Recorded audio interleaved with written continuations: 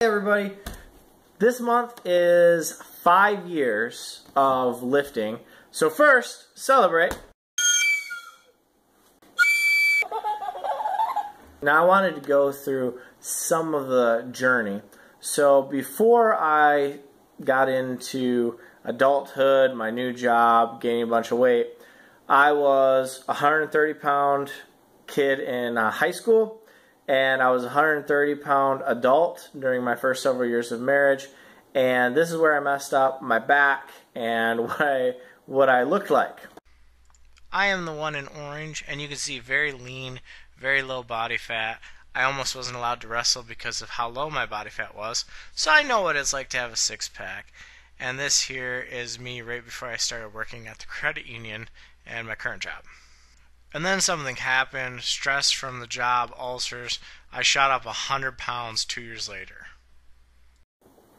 So the first year, weighing 229, we started out doing the bro workout. That's what everybody does, right? You bench, you bicep curl, and you maybe do some tricep extensions.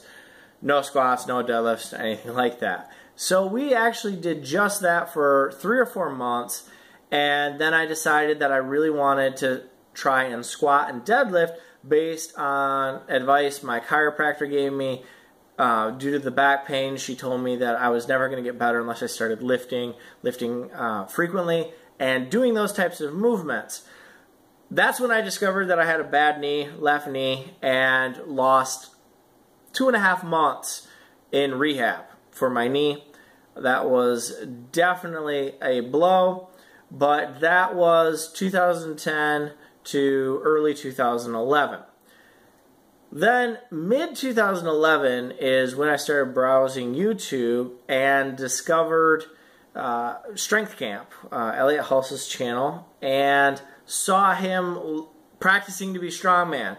He was going through a strongman competition. I'm watching all these shows of what he's doing and what he's preparing, and I was like, man, I'm going to do that. That looks awesome. So I talked with Glenn, who started this journey with me. Do you want to do strongman? And he was like, absolutely, let's do that. So I got into contact with a couple of people up here in Michigan that do strongman, Fenton Strongman Club. Great group of guys, awesome people, and they put on some great events. And these guys are way stronger than I will probably ever be. And we decided that this is what we were going to do. I went out there, trained with them a couple times, wasn't strong enough. 2012, we got our hands on a homemade yoke that my father-in-law helped me build. He did most of it. Farmers, and we got our hands on a keg. And that started our first really true training for strongman. Really designed programming. We actually started paying attention to what we were doing, not just going in and maxing every time. So 2012 was really where my journey started. And here is there's a link down below to kind of my 2012 year recap, which is the first year that I really started recording things. And you can see I was still right around 229 during that period. So I maintained the weight pretty well. And here's just a snapshot of me. So I'm starting to get a little bit more definition in the traps and the shoulders. You can see still putting on some weight, still pretty big and thick. Now, we had already had the setback from the knee. At the end of 2012, I had a huge blow. I broke both my tibias. And luckily they were just stress fractures. So I went in, had x-rays and all that. They gave me air casts, which are interesting, and I have no idea how they actually work. And had to do that for about 3 months. So the first 3 months in 2013, which I started a new job, and I couldn't really walk or do any lower body exercise, couldn't even standing overhead press.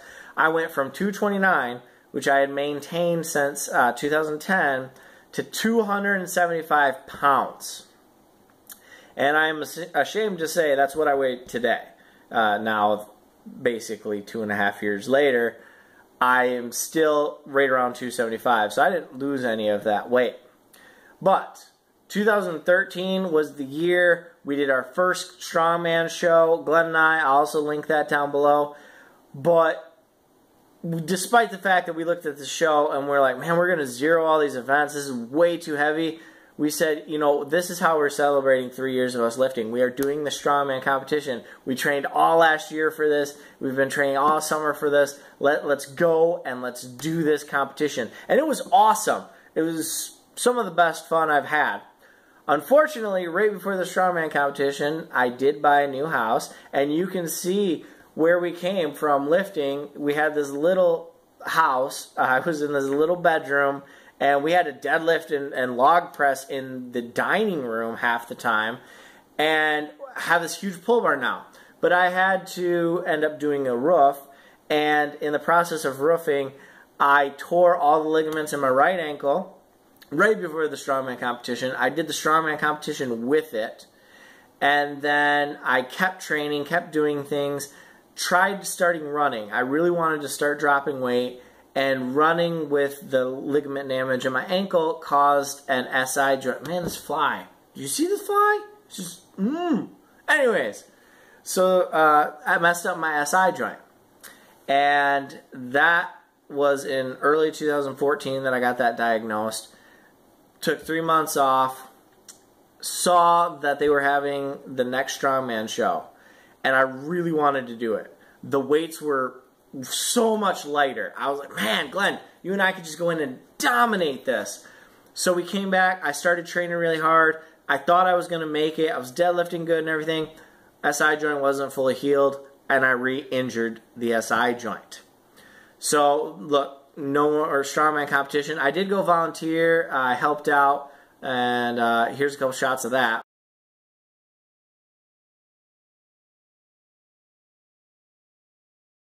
And you'll notice Glenn is helping out too. That's because he was doing some dork fighting with foam swords, which we do from time to time, and he rolled his ankle really bad and messed it up. So he wasn't able to do the strongman competition either. But 2014 was basically a lost year. Now you put the two other injuries together, really you can almost subtract 2 years off my total time lifting. And rehabbing back up, I really only have a good solid 2.5 to 3 years of lifting good, because I didn't know what I was doing in the beginning. Then I kept injuring myself. Now, I am happy to say that 2015, injury-free, minus a slight tendon injury, which had nothing to do with lifting whatsoever. Went walking for about 5 hours in sandals. Not a good idea, especially when you weigh as much as me. You need to do it in specialized shoes. But I did the strongman competition, so that was my second strongman show. Although I did not do as well as I had hoped, it was still a lot of fun, and I'm glad I did it. So we are well on our journey, and I just kind of wanted to put this stuff together to show, you know, where were we, where we're at now. And again, thank you for all the people that are supporting me.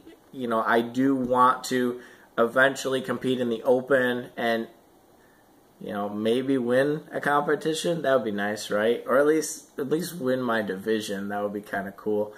But we are looking forward to next year. You know, Glenn's injured right now, so it's his turn to miss some things, which is unfortunate. But now that we've come so far, we've learned programming and we have goals. So I'm going to try and do the April powerlifting competition, maybe the strongman competition at the ABRRX or ABBRX, whatever that is, on Midland, which isn't too far from me. And going to still try and do the Frankenmuth show. I want to get down in the weight. That is going to be one of the big struggles. But I'm going to be posting a video here shortly on some really good news that I really hope will help with that. Alright, that's it. Take it easy.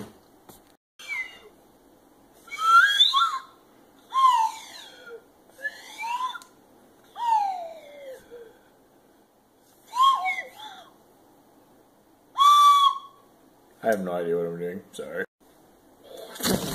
Crap. Whoops.